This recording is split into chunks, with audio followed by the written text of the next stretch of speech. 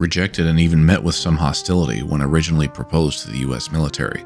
Soon after, produced in the thousands and instrumental to Allied success in World War II. This is the story of the amphibious DUKW.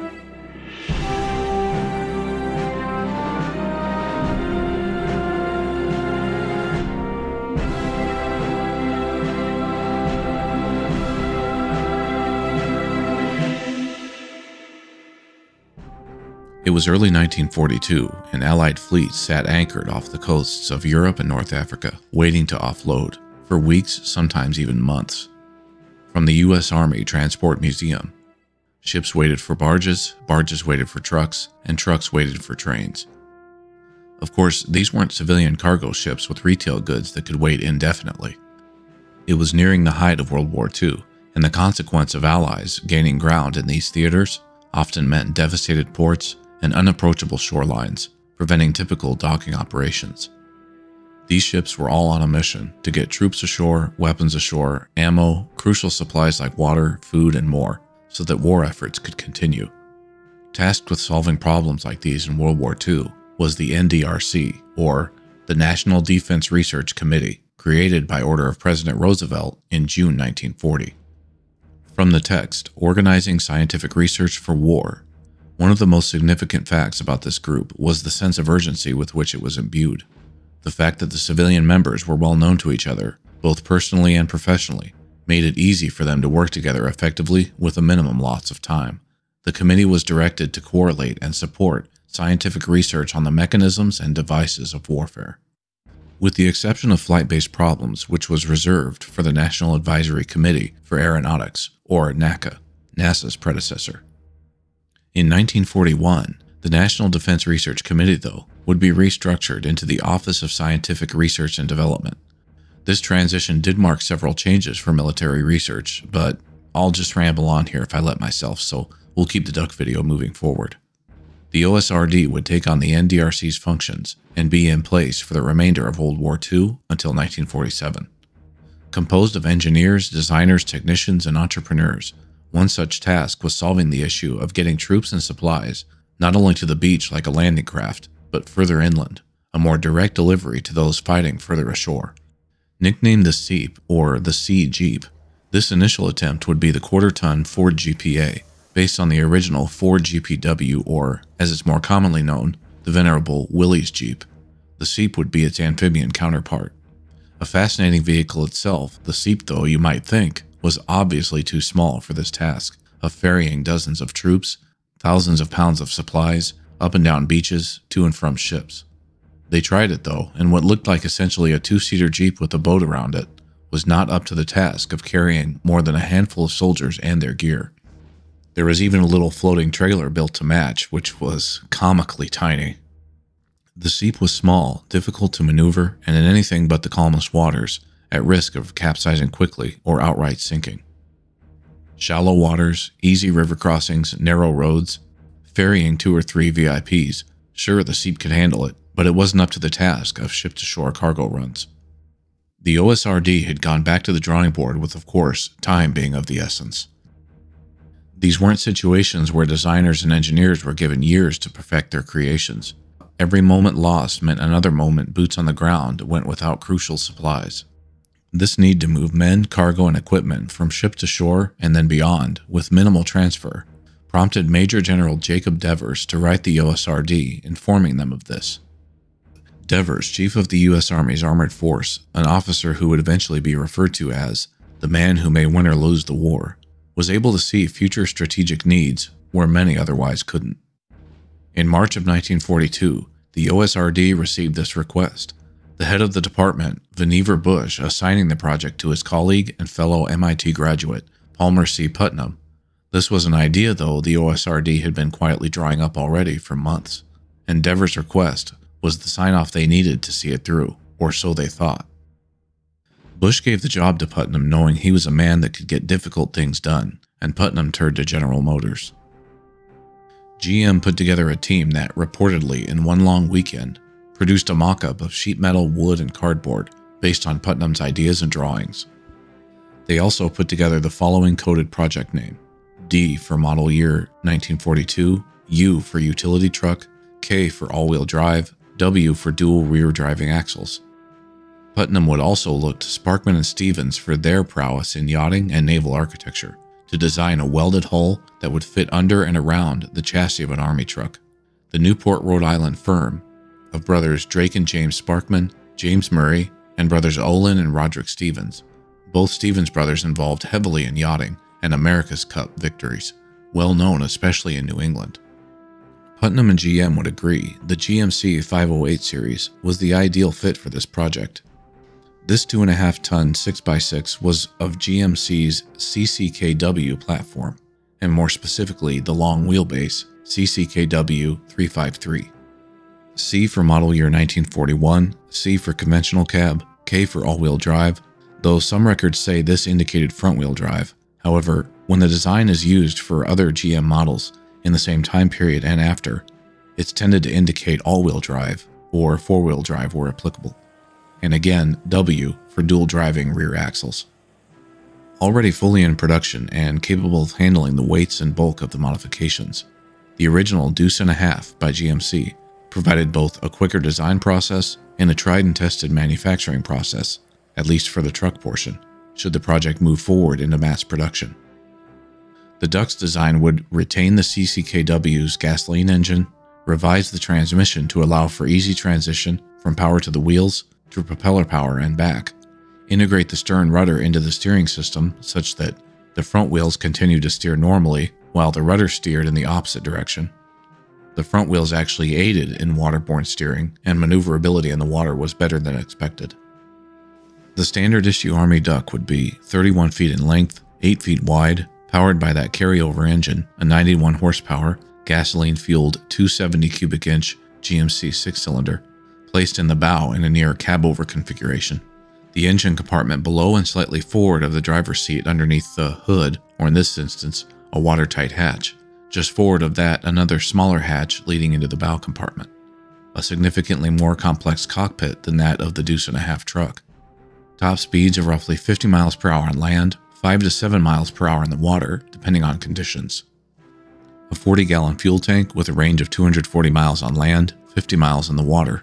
An empty weight of 14,880 pounds, which varied depending on the Duck variant, which we'll touch on later, and capable of carrying 5,000 pounds in cargo, or roughly 28 people total, equipped with a powered winch, an M36 standard truck turret mount for use when needed, at a cost of roughly $6,000 per unit, approximately $109,000 in 2022.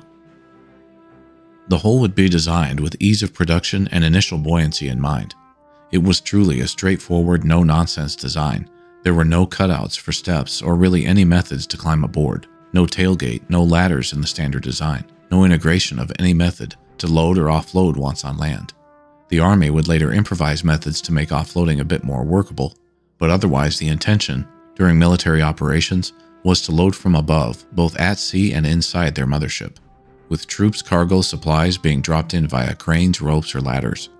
Rapid deployment, maximizing payload, and incredibly rapid mass production was the intended purpose. The interior and hull, being so Spartan, were perfect for this, keeping empty weights as low as possible and leaving the interior as wide open as possible to accommodate various cargoes. Their freeboard, though, was minimal when loaded, and the hull was not created with any reserve buoyancy to speak of. Bilge pumps were the only defense in the event of flooding, so this would leave them quite vulnerable to sinking if damaged, overloaded, or handled improperly. And I cover the effect and meaning of a vessel's reserve buoyancy, or lack thereof, and how these vessels entered civilian service in great detail on my main channel Brick and Mortar. Link to the Stretch Duck 7 video in description. This was of course a military vessel, so the Army's designs were never intended to meet civilian safety and accessibility standards anyway. By June 2, 1942, just over 2 months after Major General Devers penned his letter to the OSRD, the first prototype was already being tested. Road testing and water testing took place at Fort Belvoir, Virginia. In July, a successful demonstration at Army Base Fort Story, Virginia, meant a first step in acceptance, as an initial relatively small order for 2,000 units was placed. The DUKW entered Army standardization by October of that same year, and production began straight away at GM's Yellow Coach facility in Pontiac, Michigan. However, this parade of success after success for the DUK program would soon come to a screeching halt. The Army's amphibious needs throughout World War II were complex. It was a quickly evolving field, and there were many schools of thought in the U.S. military, some adhered to vehemently. Not everyone in the Army shared Devers' vision of just how this would be carried out, and there was actually some hostility toward the DUK program. The DUK's reception had been lukewarm at best. An order of 2,000 units for trucks in a crucial support role like this wasn't all that much. Putnam, Sparkman, Stevens, and the GM team had their hopes and expectations much higher, based on their foresight of needs soon to come in both theaters of war. Eisenhower at the time, Major General, and playing a crucial role in overall war strategy for the defeat of Japan and Germany, penned an April 1942 memorandum to the newly appointed Commander-in-Chief of the Atlantic Fleet, Admiral Ernest King, stating, "In the Atlantic we may become involved in a cross-channel effort, with the consequent need for landing equipment designed especially for that purpose. Moreover, any amphibious operations will probably be merely the spearhead of a prolonged heavy land operation. This is the type of task for which Army divisional and higher organization is definitely pointed." And this would be precursors to the planned Operations Roundup and Sledgehammer. His memorandum went on to say, "In the Pacific, offensive operations for the next year or more promise to comprise a series of landing operations from shipboard to small islands with relatively minor forces. This is the type of amphibious warfare for which the Marines have been specially organized." Operations Roundup and Sledgehammer, two potential real-world scenarios where Allies crossed the English Channel in an all-out amphibious assault on the beaches of France, but not using the Navy's landing ships to deploy the amphibious craft. The craft, filled with troops and weapons, were to be the entire shore-to-shore operation. We can always look back at World War II and oversimplify much of the events that did transpire, as with anything in history, but it simply cannot be overstated just how fast all this was moving since the bombing of Pearl Harbor just a few months prior, in December of 1941. And these fast-moving initiatives meant crews, officers, and entire military branches had to adapt, evolve, and cooperate in ways that were altogether new. Not to mention the cooperation and coordination between allies. It was a dynamic, complex learning process with some of the highest stakes in modern history. For example, in March of 1942, the U.S. Navy agreed to the Army taking lead on the amphibious contingent, since initial plans meant for direct shore-to-shore operations, not the usual ship-to-shore operations joint forces were familiar with.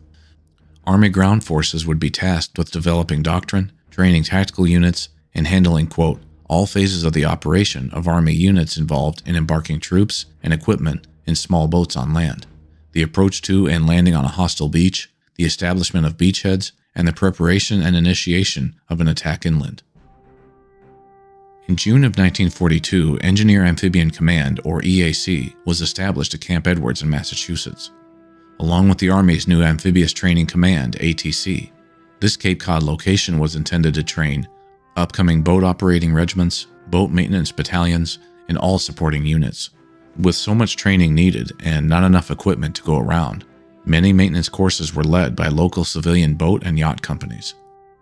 But at the time, this was limited to the 36-foot Landing Craft Vehicle, or LCV, and 50-foot Landing Craft Mechanized, or LCM. This was of course very beach assault oriented, hence the landing craft. While still considered amphibious operations, it wasn't addressing the specific needs that the DUK program sought to fulfill. This portion of the logistics is still not perceived as an issue by many in Army brass. Those landing craft being prepped weren't technically amphibious. The landing craft brought the units to the beach, the units would bring themselves supplies or cargo further up the beach, and so on. Those who saw the DUK's potential saw this middleman system being completely eliminated when it came to resupply further inland, and in the process, offered much quicker, more efficient, and quickly repeatable turnaround, a process that would also potentially free up those landing craft for their intended assault roles anyway. The planned shore-to-shore channel crossings were losing steam altogether by July though, and the sooner upcoming North Africa-based Operation Torch, which ruled out shore-to-shore landing craft assaults altogether, cast even more doubt overall on the Army-led amphibious programs. The solution would be that which, eventually, featured so heavily throughout World War II, ship-to-shore joint landing and amphibious assault parties. But this was the Navy's world, and meant the command structure would have to be revised once again, since landing ships would be deploying landing craft. And so the tug of war went between the Army and Navy throughout 1942. In my assessment, it kind of seemed as though the grand strategic plans, shifting so frequently, meant supply and support logistics, the minute level details for those large-scale operations, were taking a back seat until larger strategic decisions could get sorted. It was said Putnam was one of the Duck program's staunchest believers. With a paltry 2,000 units ordered and interest declining, he feared even the currently ordered Ducks might sit out the war in some Detroit warehouse. Putnam would cheerlead her quite effectively behind the scenes, reported to have considerable pull in the U.S. military bureaucracy. He'd somehow arranged a demonstration for a reported 90 officers to take place at the coast near Provincetown and Cape Cod, scheduled for December of 1942. One final chance to prove the Duck's worth. The demonstration would consist of several Ducks unloading a ship's cargo and carrying it inland. On December 1st, though, a few days before this would even get started, a storm with near hurricane-force winds struck the area.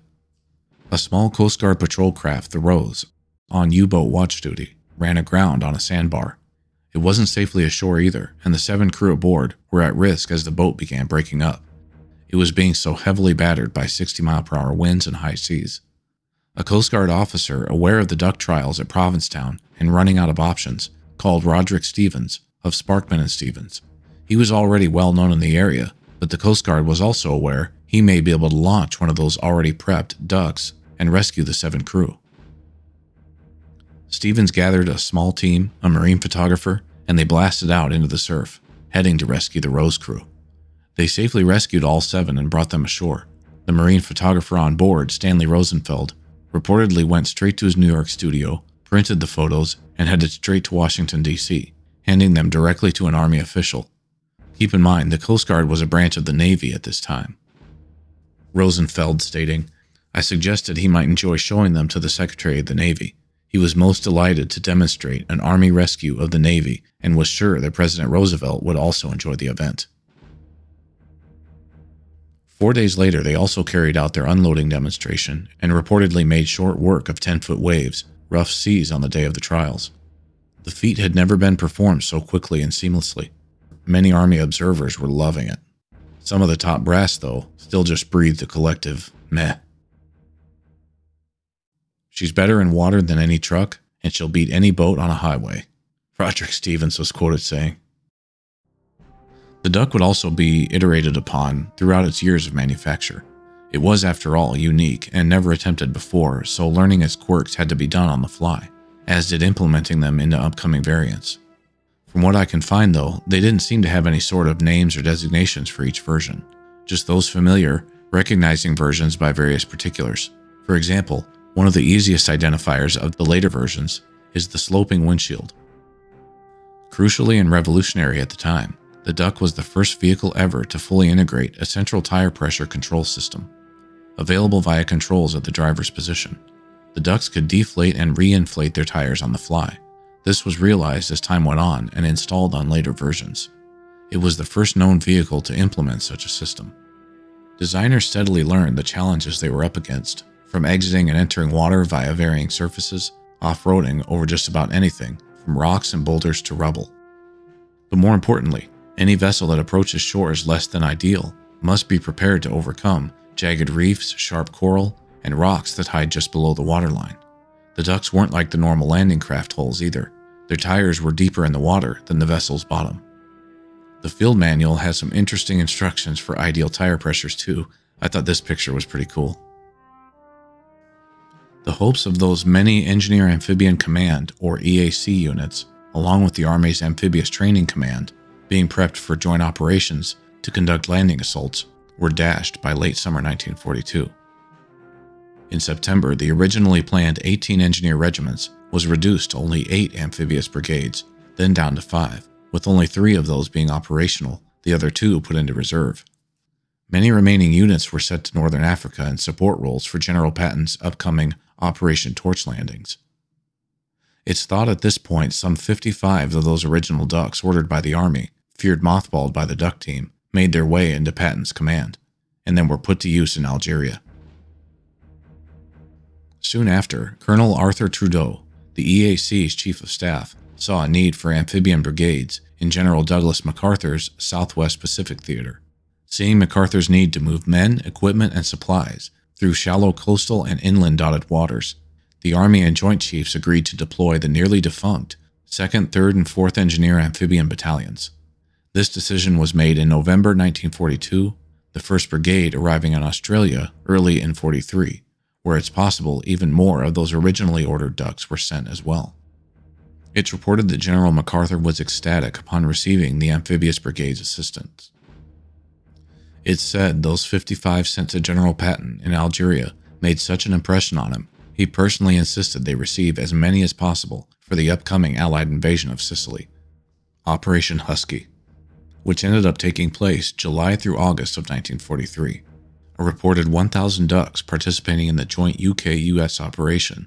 There were plans for Allied forces originally to land near Palermo, in the north of Sicily, but this risked the security of the operation with heavily defended access positions right near the coast. The alternative proposed by General Sir Bernard Montgomery, to land all forces along the southeast, meant less risk in combat but substantial risk in logistics, owing to the large swaths of beaches and crossing them to support troops further inland once engaged. Allied forces would go with Montgomery's proposed course in Sicily, and much to their surprise, the beach logistics proved far more doable than expected. While rough seas hindered Navy landing craft, Army ducks made quick work of the conditions, crashing into and out of the surf, bringing supplies sometimes so far inland that they delivered the precious cargo right onto narrow Sicilian streets. General Sir Harold Alexander stating, "It is not too much to say that the ducks revolutionized the problem of beach maintenance." In most articles and sources, this event is reported as the duck program's big break. Regardless, it happened during such a crucial operation that it could no longer be ignored. Allied forces needed the GMC DUKW. From then on, orders would be placed in the thousands. The Yellow Coach facility in Pontiac was quickly overwhelmed, a Chevrolet plant in St. Louis picking up the slack. From the Center of Military History's Transportation Corps, Operations Overseas, an Army report on the Sicilian campaign stated, "The newly devised 2.5-ton DUKW was amazingly successful in landing maintenance supplies. It could deliver directly from ship to dump, thereby eliminating double handling of cargo at the beaches. Because the 7th Army did not have enough trucks, the DUKW frequently was diverted from its proper ship-to-shore orbit and driven further inland, thus restricting its availability for cargo discharge. In several instances, ducks capsized and sank because of overloading. Despite limited carrying capacity and the constant problem of maintenance, the advantages of the duck far outweighed its shortcomings. Even Eisenhower reported the duck to be invaluable." 1942 saw the production of roughly 2,000 units, but from the Center of Military History's publication on Army Ordnance, Procurement, and Supply, 1943 saw 4,508 units produced, 1944, 11,316, leaving 3,323 in 1945, for a total of 21,147 ducks produced. The training program, as with so many others in World War II, was also constantly evolving. In addition to Camp Edward, the Army's facility at the San Francisco Port of Embarkation would take on part of the responsibility, with ducks training jointly alongside Navy ships. The General Motors War Products School would also train amphibious instructors and maintenance officers. The training classes were also extended from 3 weeks to 2 months or more. The vehicle was much more complex than the average truck and prone to issues, playing pivotal roles in operations like D-Day, the crossing of the Rhine, and assault roles in the Pacific Theater. Other Allied forces made extensive use of them as well. Under the Lend-Lease program, an approximate 2,000 units were used by the UK, 800 by Canadian forces, 586 by the Soviets, 535 by the Australians, with other military operators including Brazil, Iraq, France, the Philippines, and Dominican Republic. The Pacific Theater saw them in more direct assault-oriented roles. Used by the Marine Corps, they were met initially with much doubt, soldiers quacking as they lumbered by. And then they were spotted performing yet another one of the duties they became famous for, carrying the wounded out to sea to the safety of hospital ships. The Marine amphibian truck companies would come to be known as the Quack Corps. The DUKW was one of those engineering feats that couldn't have been a better fit during a short window of what was near perfect timing. The Soviets were so satisfied with the 500 plus units they'd received via the Lend-Lease program, they created their own domestic version based heavily on the original ducks. The BAV-485, nearly identical, but with a few upgrades like an opening tailgate for easier load and unload. That window of dire duck need in World War II, though, was all but non-existent for the US military once the war came to a close. In what was known as the Great Sell-Off, ducks went up for sale to the public by the thousands. And the US wasn't alone. Civilians in other Allied countries ended up with ducks in their possession. The tragic story of passenger duck tours using modified versions of the original ducks I tell in great detail on my main channel. Again, link in description. Those still in US military inventories did see action in the Korean War, and at the same time, the Navy was growing concerned about the slow speed of amphibious craft when in the water between ship and shore, potentially leaving them vulnerable in future conflicts. During the mid-1950s, Miami Shipbuilding would work on hydrofoil testing with the Office of Naval Research. Achieving some success, this got the attention of the Army, who provided a duck for experimentation. With a foil system designed and installed, along with the assistance of a Lycoming T-53 gas turbine engine, real-world testing was carried out successfully, and the Flying Duck was born. The ungainly, makeshift craft getting up on plane and reaching speeds of around 30 miles per hour, compared to its paltry 7 miles per hour top speed in the water normally. Adding in the turbine engine, though, looks to have removed their practicality for the most part. I've been digging and can't find out what came of this particular project. The fate of Miami Shipbuilding is readily available, an interesting story itself, but what came of this Flying Duck, I have no idea. Might be interesting to investigate further. Also in the mid-1950s, 2 Australian Defence Force ducks were sent to aid in the Australian National Antarctic Research Expedition. They actually played a crucial role in these expeditions all the way up until 1970, when they were replaced by the more modern LARC-V.